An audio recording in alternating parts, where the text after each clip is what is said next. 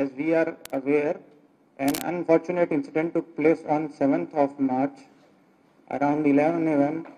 when Gitanjali Devi, aged 32 years, she tried to commit suicide near platform number 5 of Tenali railway station by coming in front of Janmbhoomi Express. But loco pilot applied emergency brake. Still, she got injured on her head.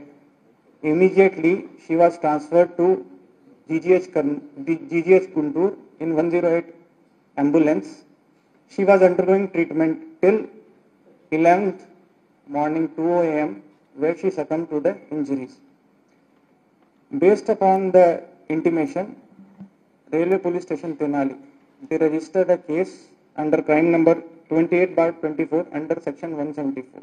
Women Railway SI Saraswati Garu a case inquest complete చేశారు, investigate చేశారు.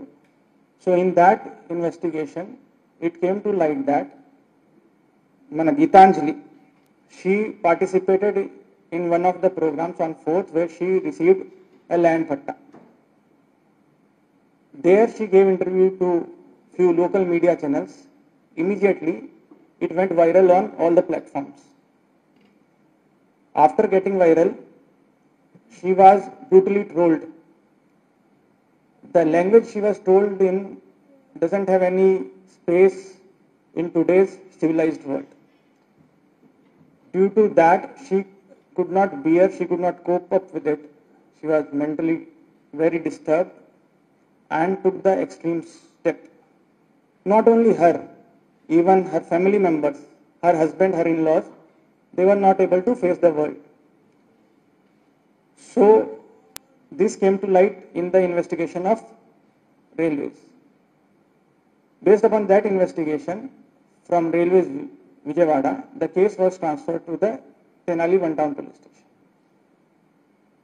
During this case, as per the inputs from the family members and the investigation and report of investigation officer of railways, we would be registering the case here in Tenali One Town and sections would be altered to the 306 APC, that is abetment to suicide.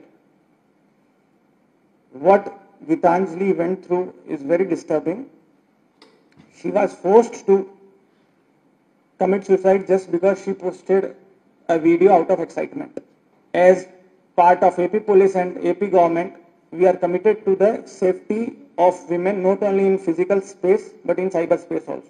Now these days cyberspace is as vulnerable for women and children as it is in real physical world. Already we have got few digital footprints, trolls, and even the kind of language that is used, I cannot put in front of media also. That is the situation. We have identified certain social media handles. We are still going through it. We would be tracing the people, the original. Few handles seem like they are being operated by the original owners of the pages. Few handles, seem to be outright fake. Identify the IP logs, we'll trace them and we'll make sure that these perpetrators are brought to the book. As part of Guntur Police and AP Police, I request all women and other people also, whenever they are going through cyberbullying or any harassment, our doors are always welcome. We will take necessary action. We'll make sure that cases are brought to the logical conclusion. Please don't take such extreme step. Think about your family. Gitanjali, she is survived by 2 daughters, one aged 9 years, one aged 7 years. And it is very disturbing as a police officer to me also. So we will make sure that these perpetrators, whoever is there involved in this trolling, they are brought to the book. As investigation folds up and we get further clarity on involvement of the people, I will be issuing detailed press note and press meets regarding the issue.